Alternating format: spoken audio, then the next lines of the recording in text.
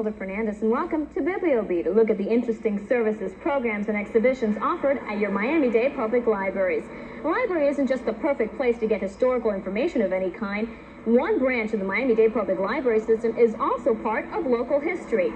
Since the late 1800s, the Coconut Grove Branch Library has been providing residents in this area with valuable library service. It was because people came here who were cultivated people and who appreciated the wildness and the nature, and it's sort of an accident of fate that Kirk Monroe, who wrote boy stories for Harper Magazine, should be out on the bay.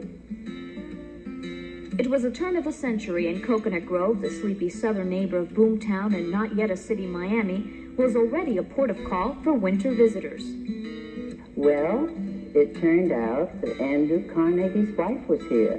She was yachting, and she came in one day, and she found Mary Barr Monroe, the wife of Kirk Monroe, whose mother had been a novelist, reading to a group of girls called the Pine Needles Club. And I suppose pine needles because they were under the trees and the pine needles were falling. So the first books in the collection came from Mrs. Andrew Carnegie.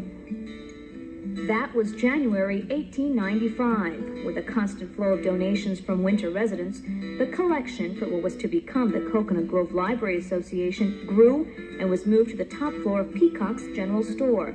But space soon ran out at the $5 a month location, and without a deal for a better spot, Kirk Monroe sought out a friend who shared more than a last name in common. Pioneer Commodore Ralph Monroe also shared a love of books. He went to Ralph Monroe and said, would you give us a piece of land? He gave this piece of land. But it was Kirk himself who, with a couple of boys, dug the first earth, and it was he also who put the first stone. By 1901, the Coconut Grove Library had a new building, a growing number of customers, and an interesting neighbor. For almost a century, the Coconut Grove Library has shared its land and history with Eva Amelia Monroe, the wife of the man who donated the library's land. Monroe had the grave moved there in 1896 after learning that Henry Flagler planned to build a resort on the Miami River near the grave's original site. Every once in a while, I forget that someone's buried there, but I do go over there once in a while to see who it was, and it's Monroe's daughter or a relative, some relative or something, yeah.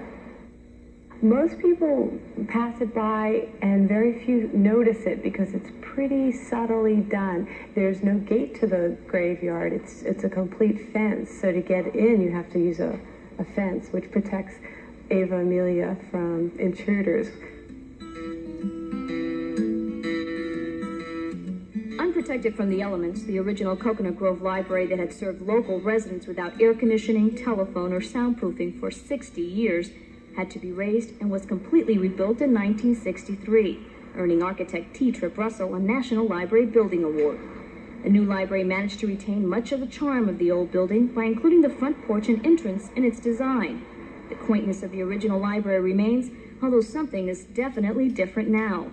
Author and historian Helen Muir remembers her first visit to the Coconut Grove Library in the late 30s.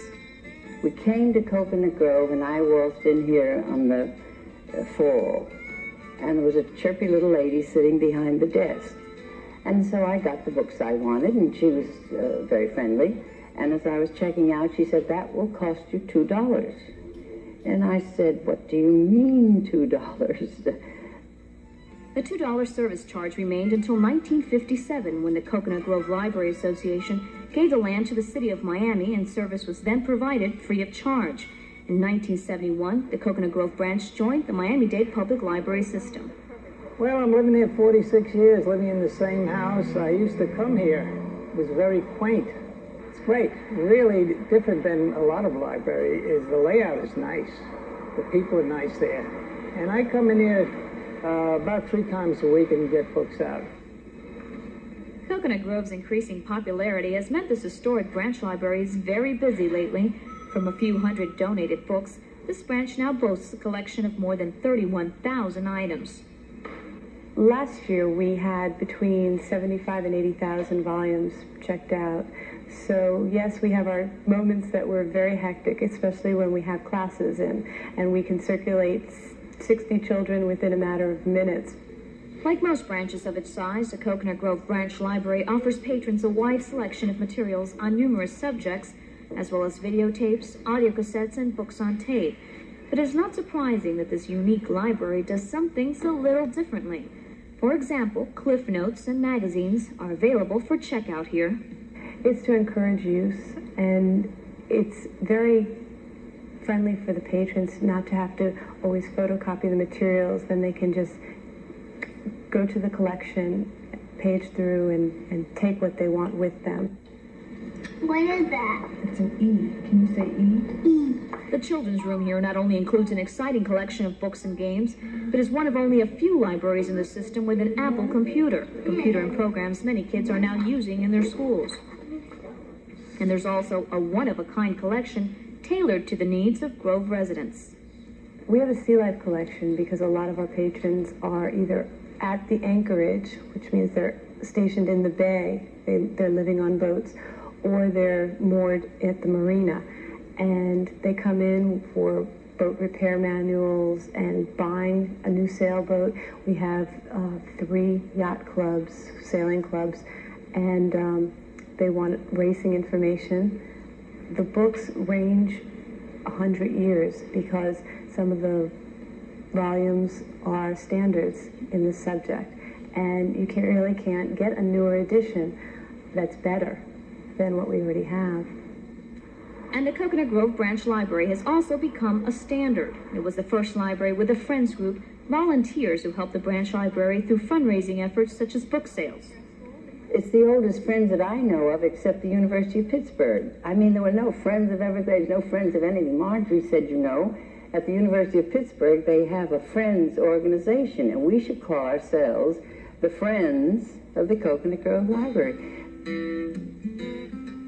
The Little Grave by the Library, by Beth Lipscomb. The encroaching town is held at bay from the little grave by the iron fence. It is the only library with a neighbor that inspires poetry and a colorful history that is marked with the dedication of pioneers whose vision began providing residents with a valuable service almost a century ago, and probably will for another 100 years. If you didn't stay in one place, you'd never absorb that full appreciation for the fact that it takes generations to do, you know, family knows what it takes to raise a child. Well, to run a library for a long time takes a little doing, too.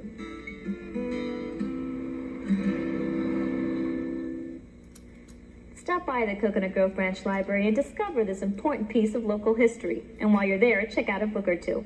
We'll be right back with more of Bibliobeat.